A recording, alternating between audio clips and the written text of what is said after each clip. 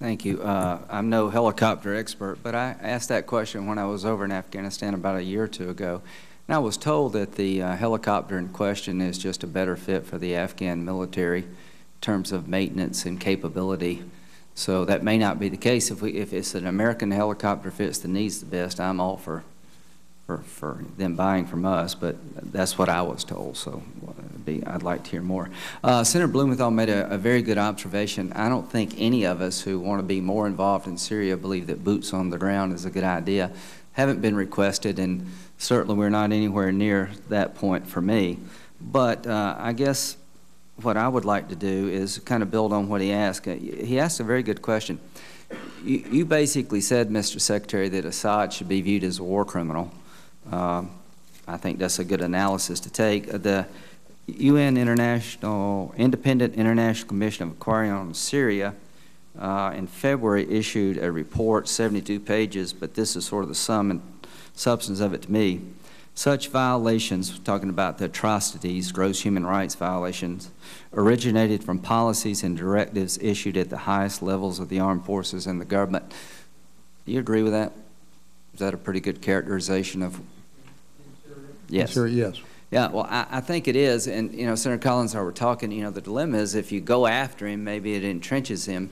I've come to believe in situations like this that he's going to do what he's going to do. And if he were rational, he wouldn't be doing what he's doing. But from his point of view, he obviously believes he's rational, and that's trying to just wait us all out and kill as many people as he can and hope we get tired of it and walk away.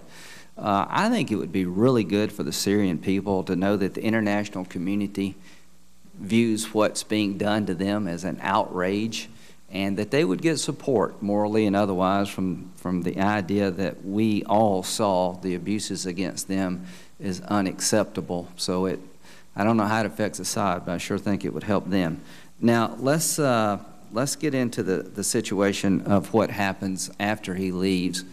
Do you really believe, Secretary Panetta and General Dempsey, that the people are going through this pain and suffering at the end of the day to replace Assad with al-Qaeda?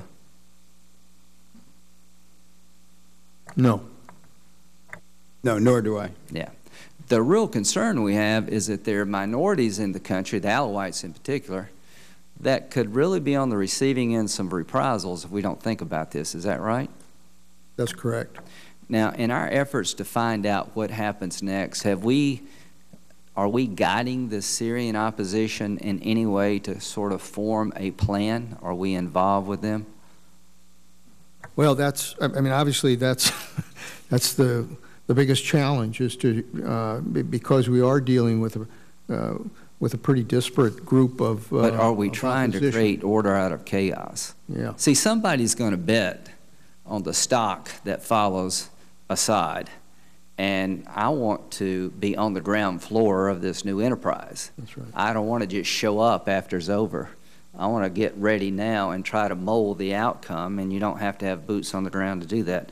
But when it comes to what happens next, do you believe that if Assad was replaced by the will of the international community, led by the United States, that may do more good regarding Iran's ambitions for nuclear weapons than sanctions? If they saw the international community take their ally down, that we had the resolve to do it? Well, let me tell you, it would certainly add to the impact of the sanctions to have this happen in convincing Iran that they're alone. Yeah, I just can't help but believe if their ally Syria went down because the international community led by the United States said enough is enough and did reasonable things to take him down, that wouldn't have a positive impact. Now, when it comes to planning, Senator Blumenthal asked a lot of good questions about what we're doing and what we're planning. Am I wrong to assume that from your testimony the President of the United States has not requested a military plan regarding engaging Syria? No, that's not correct. The President of the United States, through the National Security Staff, has asked us to begin the commander's estimate, the estimate of the situation. Well, that's good. So there is movement in process in DOD to provide the President some options. Is that correct? Correct. Okay.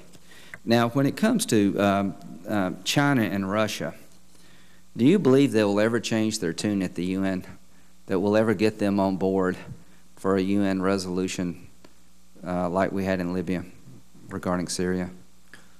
I don't think it's totally out of the question. I think both countries, if you were a betting man, and both countries have been embarrassed, I think, by the stand that they took on the UN resolution. But they can withstand a lot of embarrassment. Yeah.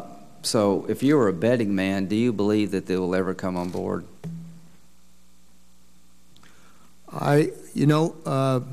If Russia wants to maintain its contacts with Syria, maintain their port, and have some involvement with whatever government replaces Assad, I think they might be thinking about an approach that would allow them to have some impact on where this goes. So I don't rule it out that that they wouldn't. Would you say that should not be our only option, that we should come up with a contingency plan in case Russia doesn't wake up one day and realize they're on the wrong side of history, that we have another way of engaging without China and Russia? Absolutely. Now let's talk about the Arab League. The Arab League has changed mightily in the last year, haven't they, given their involvement in the Mideast? They sure have.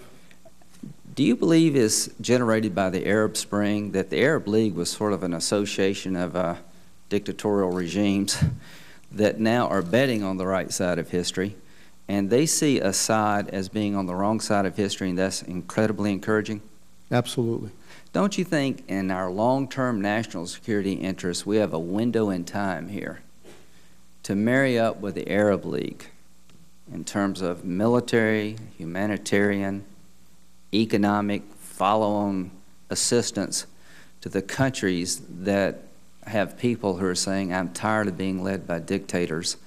And are we doing enough to seize that moment in history? I can assure you that Secretary Clinton and I are working with our Arab League partners to try to do everything we can to develop and maintain the coalition that was established with Libya, but to maintain it as a continuing influence over what happens elsewhere in that region. And my final thought is that if the slaughter continues, I do believe that the world, including the United States, has the capability to neutralize the slaughter through air power. And given the way the world is and the way Syria is there a likelihood, even a remote possibility, that if we engaged the artillery forces and the tank drivers who are killing people who basically have AK-47s, that maybe the other people in tanks would get out and quit if we blew up a few of them? There's certainly that possibility. I think that is a high likelihood, so thank you both for your service. Thank you, Senator.